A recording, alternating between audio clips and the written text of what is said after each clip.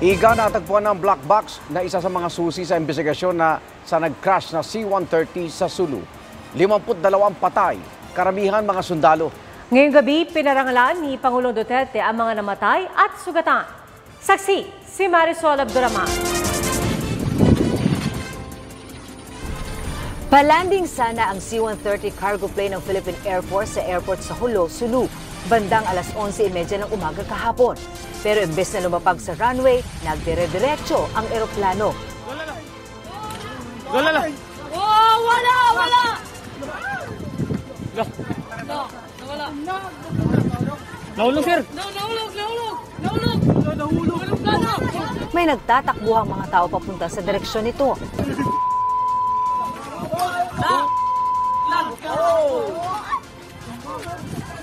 Nahulog talaga. Pang tropa. At maya-maya, makikita ang maitim at makapal na usok. Grabe.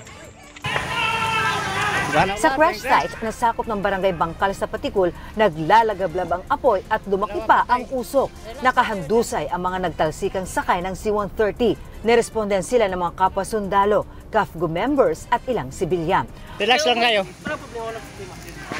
Tropa kami, sir. Tropa. Relax lang, Relax ka lang. Sa kabila! Sa kabila, hawakan nyo! Hawakan nyo. Mabali. Bismillah!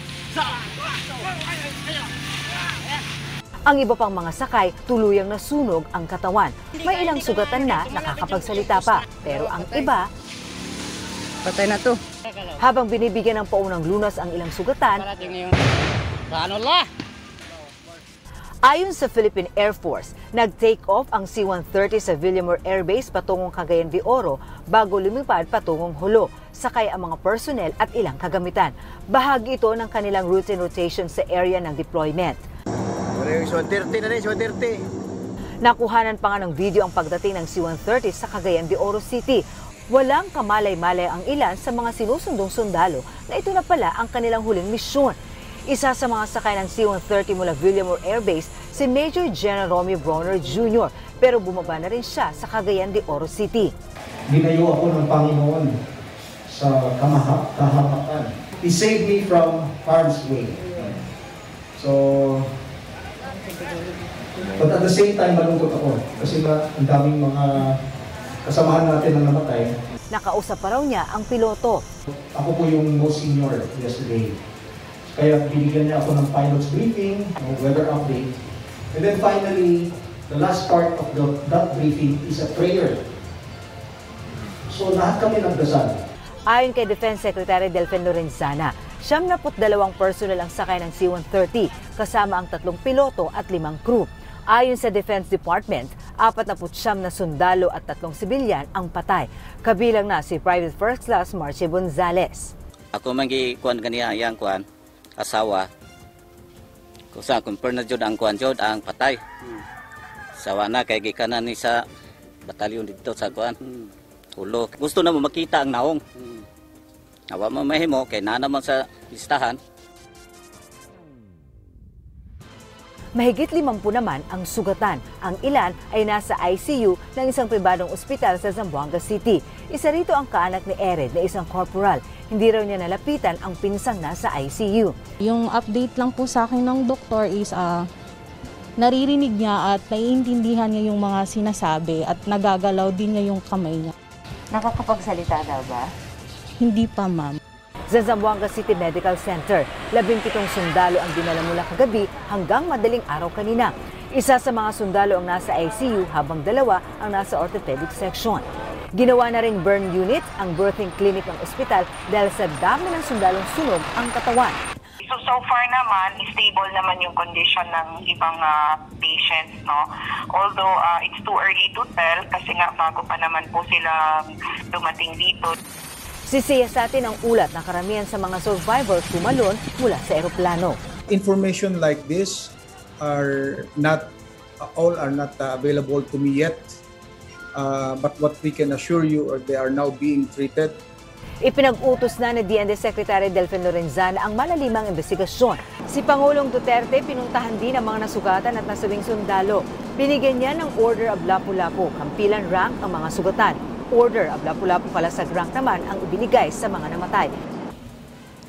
Nung ibinalita sa akin, as usual, I go into a process of sorrow. More than anybody else, o kasing pareho tayo. Walang problema. Gumawa kami ng, I hope we finish this before I make my exit, na malagyan kayo ng isang GSIS for your mga lahat na, retirement and everything. And you have your own bank. Ang ano lang ito is I will sell a part of Bonifacio. Ipinag-utos na ni Lorenzana ang malalimang investigasyon base sa paunang impormasyon. The aircraft followed the specified protocol regarding the approach speed, the landing spot, and the area, that part of the runway where it landed. But what is yet to be determined is what. Ayon kay AFP Chief of Staff General Cirilito Subihana, nakita na ang black box ng sinawing palad na C-130. Malalaman natin kung ano yung nagiging conversation doon sa cockpit. Nag-bounce daw 3 times. So the best decision for a pilot based on the sharing of the experts is to regain power para aakyat ulit, then mag-turn around for another landing. But unfortunately, medyo alanganin na, medyo naka-reduce na ng speed. So nung nag-recover siya ng power, hindi na kinaya. So nag-bank to the right dahil tumama yung pakpak sa puno.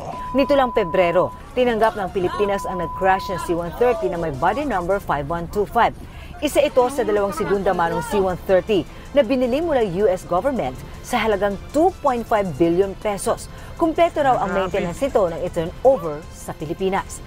The aircraft is in tip-top shape. It's not brand new, but it's in a very good condition. The pilots are all rated, seasoned and experienced in flying this kind of aircraft. Ayon sa AFP Chief, all accounted for na ang mga sakay. Pero hindi pa ilalabas ng AFP ang mga pangalan ng mga nasawi hanggat hindi pa nakokompleto ang pagtukoy sa mga labi at pag-contact sa kanilang pamilya. Beyond recognition na yung iba, so kailangan natin ng mga eksperto. Ang ating objective ay talagang maibigay sa pamilya yung tamang cadaver. Bilang pagluluksa, ipinag-utos ng Subihana ang paglagay sa half-mast ng mga watawat ng Pilipinas sa lahat ng kampo ng AFP. Grounded muna ang nag-iisang gumaganang C-130 ng Philippine Air Force. We appeal to the public to avoid speculations or spreading news that are unverified, because this exacerbate rather than help in the current situation. Sa ngayon, sa dasal kumakapit si Razel, umaasang nakaligtas ang kanyang mister. Kasi hindi pa naman talaga namin nakikita kung ano ba talaga, o kaya parang hindi pa namin natatanggap na may mga condolences. Mula rito sa Zamboanga City, ako si Marisol Abdurahman, ang inyong saksi.